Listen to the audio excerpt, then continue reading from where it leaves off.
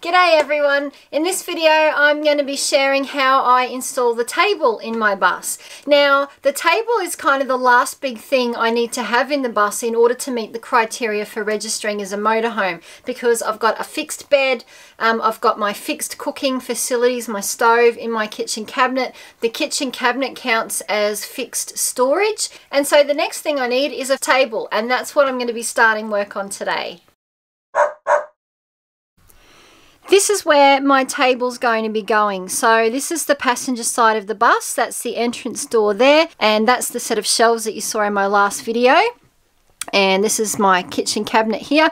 And my table is basically going to be taking up the entire length of this window here. So it's going to be almost 1400 mil long, this table. So quite big, and it's actually going to be hinged so that it flips up, because at night time my bed's going to come out a fair way out to here, so I want the table up out of the way, so if I need to go to the bathroom or something in the middle of the night I can actually get past there. And I also am going to be putting something a bit special under the table that I need access to, so that's the reason why I'm having the table flipping up. And the reason I wanted such a big table was because I need to be able to work on my business on the road, and so I make handmade books and do jewellery and other things, so I need a decent sized workspace to be able to sit and do that, and also have space to get out my printer and sewing machine and other things that I need for the business.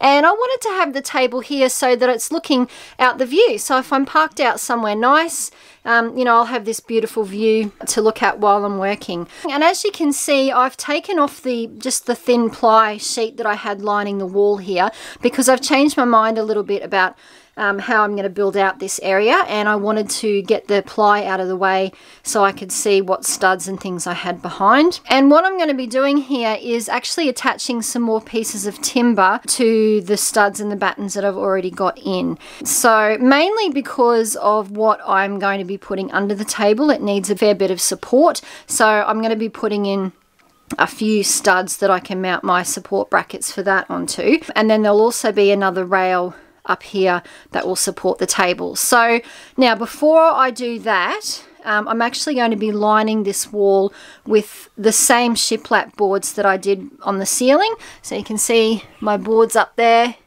for the ceiling. I'm going to be using those same boards just to line this section of the wall, because it will be visible if you look under the table, and so you know, I want it to look a little bit nice. Now before I go ahead and put the boards up to line the walls, the first thing I'm going to do is just mark where I've got all these screws in this top batten here that I've got running along the wall, because I'm wanting to screw another piece of timber into this, and I obviously don't want to be screwing in and hitting the screws are already there. So I'm just going to make some marks on the windowsill here that'll be covered when I put the window rubbers back in, just so I know where these screws are, so when I screw the next piece on I'll be able to avoid those. I've got a couple of friends keeping me company today too, just outside the bus window here.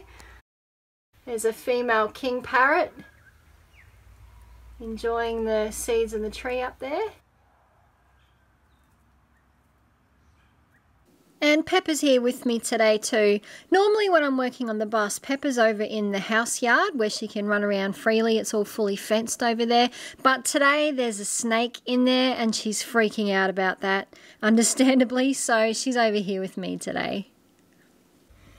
Okay, so you can see I've just put little dots on the window sill here that correspond with my screws. So I've marked all of those, and down here I've also marked the height of this batten that I've got, because this batten doesn't sit directly on the floor, it's a bit of a distance off the floor. So I've actually marked here where it is, and at the other end here as well, because now what I'm going to do is put the insulation back on this section, and so you won't be able to see any of this. It's about to be covered up.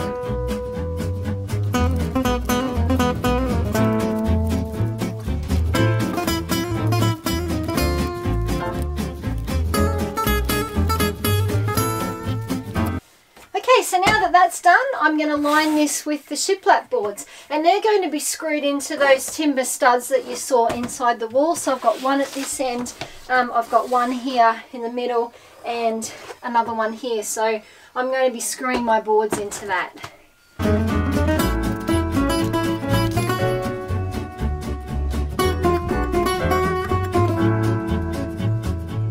You can see how easy these shiplap boards are to put up. It's a bit different to tongue and groove. If you saw the video where I put these boards on the ceiling, I showed the difference between these and the more traditional sort of tongue and groove boards and how much easier these are to put together. Especially when you're doing it vertically like this, one just sits on top of the other and they all just fit nicely. You're not trying to fit a narrow little tongue into a groove like you are on the tongue and groove boards.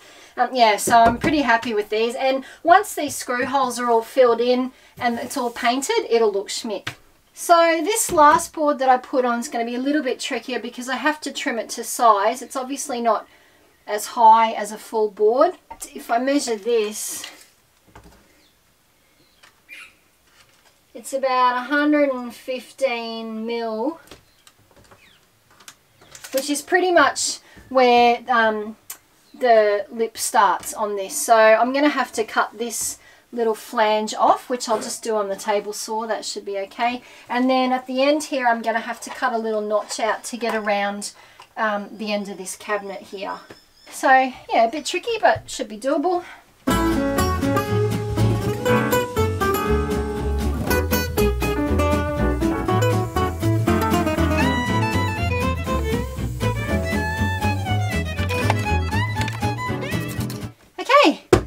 Wall is lined.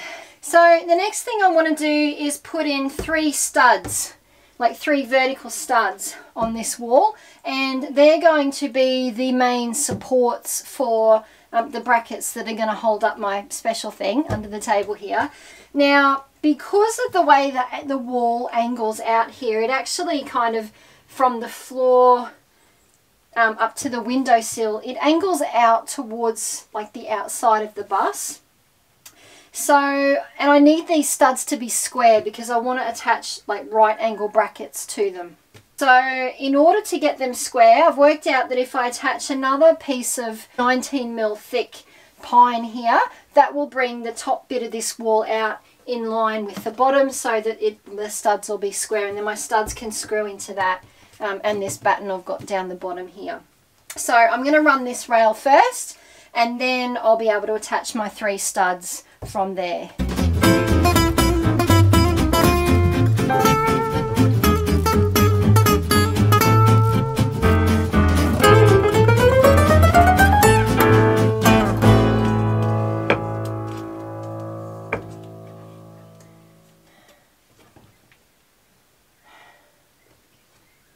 Okay, well, I don't know what I was doing when I first worked this out, but even with the 19 mil thick piece at the top here, it's still not quite square.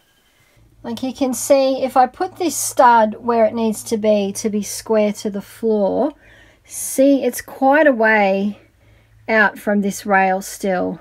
And in fact, when I measure this distance here, it's actually not about 9 millimeters that I still need to add to this in order to get these studs square. So I do actually have, I think, some bits of 9mm ply in the shed. So what I'm thinking of doing is just, hopefully I've got something long enough. Not sure about that. Anyway, I'll see. I'm just going to cut a strip of the 9mm ply to fit over that, and then that should bring the top of these studs out just the right distance so that they're square to the floor. We'll give that a go. Okay, so I've got some 9mm ply here. I didn't have a piece that was long enough to go the whole route, but that shouldn't matter. It really only needs to cover the distance where the studs are getting screwed in, and the whole thing's going to be covered with the tabletop, so you're not really going to see it anyway. So if I put this here, I can attach it to that, and then if I get my stud now and put that up there. So now this stud is square to the floor, which is perfect. So I'll just attach this, probably just glue and with a few nails. It won't need much because it's going to get other things screwed into it which will hold it on. It's just really to keep it up there while I get these studs in for now.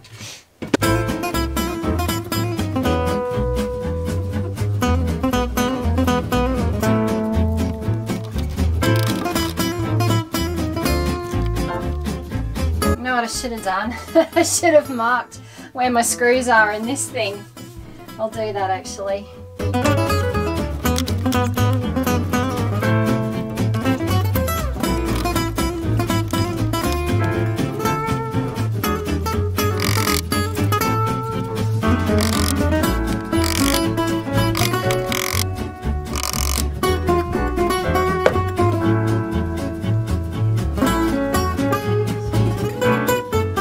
I'm just going to go and pre-drill and countersink this hole where the screw's going through because it's pretty close to the end and I do not want this to split because I don't have enough timber to cut more pieces this length. So you can see how I've just pre-drilled that hole and countersunk it, so hopefully when this screw goes in it's not going to split this piece. I hope.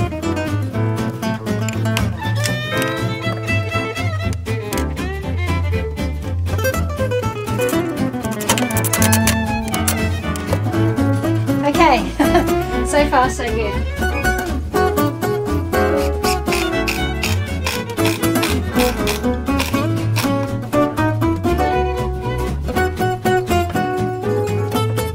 I'm using pretty big screws to secure these in. These are actually 60 millimeters long, and that's because they're going through the studs, which are 30 mil, through my 9 mil ply and the 20 mil rail that I did, so that's 60 mil there.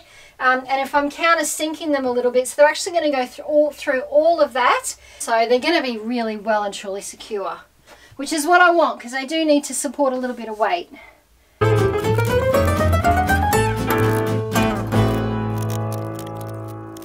I had to make this one a little bit shorter because obviously it's right above where the battery hatch is, and I need to make sure I can still get that in and out. Okay, so that's the 3 studs that I needed for the thing underneath the table. So now what I can do is go ahead and build the support that the tabletop is going to sit down on top of. So basically my plan with this table is that the top's going to be in 2 pieces. There'll be like a narrower piece along the top here that's going to be screwed into this timber rail along the windowsill here. And that'll be hinged then to the main tabletop piece, which will then be able to flip up this way, and I'll obviously have some way of holding it up there at the top. But what I'm going to do now is just build the support that will actually hold the table when it's down. So I'm going to fill in the gaps along here with 30 mil thick stuff, and I'm also going to run a strip along here and a strip along here, and I'll be able to attach some aluminium angle to that, and that'll provide really good support for my tabletop.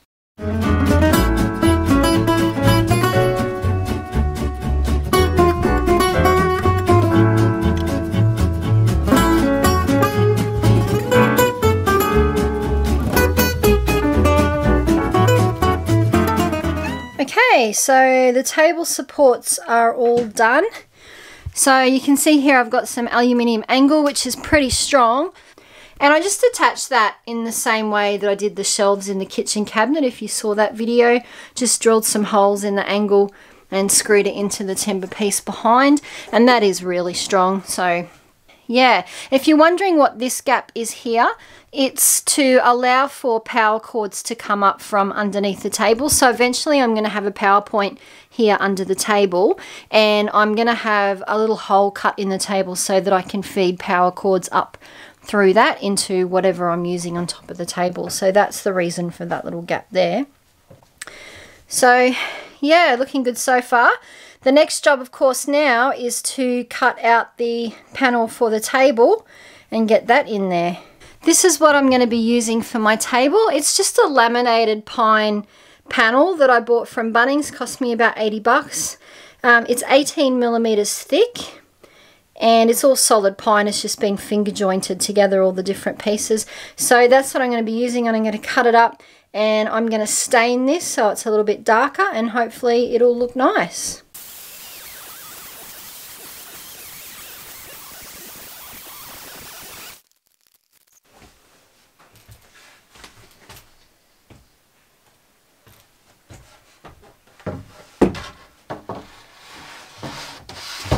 Okay, so that's pretty much what it's going to look like. Of course, I still have to stain this. This is just the raw pine at the moment. Hopefully it'll look nicer once I stain it up a bit. One thing I'm not happy about is that you can see here the table, see how it kind of overhangs this shelf unit a little bit? It doesn't do that at the other end. It kind of is nice and flush with the edge of the cabinet. I stupidly made this thing 10 millimeters shorter than this. I'm not sure why I did that. But that's really annoying me now, the fact that this table is sticking out a bit, looks a bit shitty. So, but what I'm going to do is, I've just got a piece of 9mm ply here.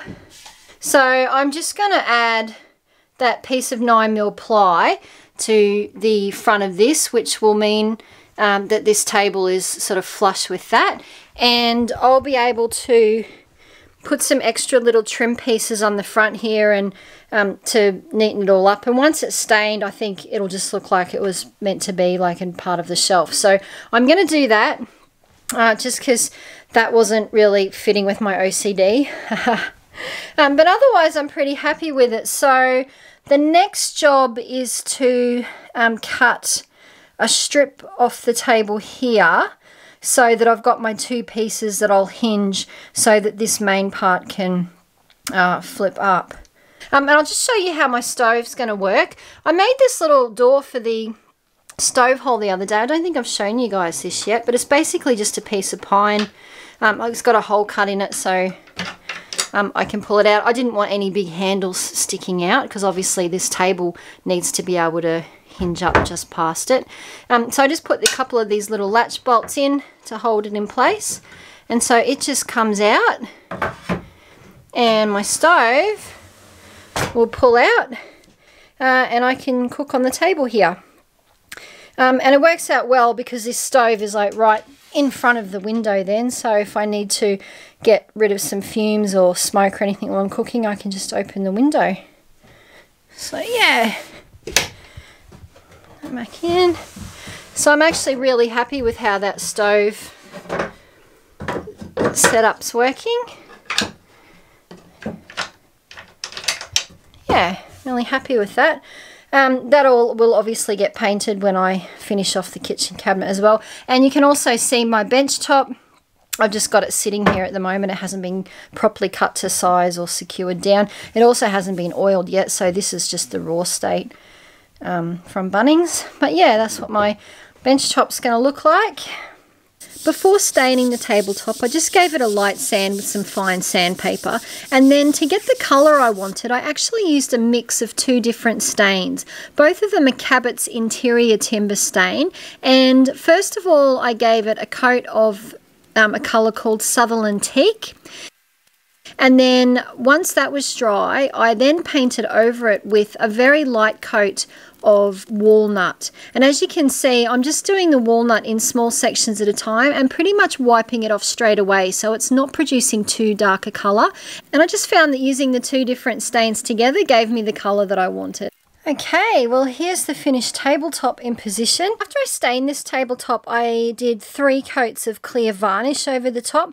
I did the first 2 coats and then I just gave it a really light sand with very fine sandpaper before I did the 3rd coat. And I'm really happy with how it's turned out. I mean, it's not going to last in this condition for long. Once I start using it, it's bound to get scratches and scuff marks and things, but that's okay. I'm really happy with the colour, and you can see I've cut the little notch here for my power cords to come up through. And I also have put this piece of ply, 9mm ply on the side of this, so as you can see now, that table sits nice and flush with that. And I mean, I don't think that looks too bad. At some stage down the track, I might come and put some extra little bits of trim But at the moment it just looks like it's part of the whole rustic thing. I'm not really worried about it, to be honest. Now I was going to hinge this tabletop, but because it's so lightweight, what I'm thinking of doing now is actually, rather than hinging it, I'm just going to put a few latch bolts, the same as what I used on the cabinet door here, just to keep it secure while I'm driving. And then that way, when I want to get it up and out of the way, I just have to undo the bolts and lift the whole thing up and just lean it against the wall underneath there. Because the thing is, if I have it hinged to flip up against this window, then whenever the table's up, it will come up to about here, just below where these handles are. And so it's going to block, you know, 80% of the view out my window. And there might be times when I want the table to be up, but still be able to see out the window. So doing it this way just means that the table is well and truly out of the way when I don't need it, but the latches will keep it secure when I'm driving. So I've just got these latch bolts here. They're slightly bigger than the ones I used on the cabinet, but basically what I'm going to do is sort of put one in each corner at the back here, something like that, and then I've got a couple more that I'll put at the front here.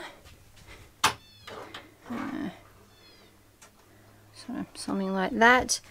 So it'll have these 4 latches. I don't think it looks that bad. It sort of fits with the rustic style of the rest of what I'm going to put in here. And because my table's so big, they're not going to interfere or get in the way of anything I want to put on there. So I'm happy with that. So I'm going to go ahead and install those now. And once that's done, the table will be finished.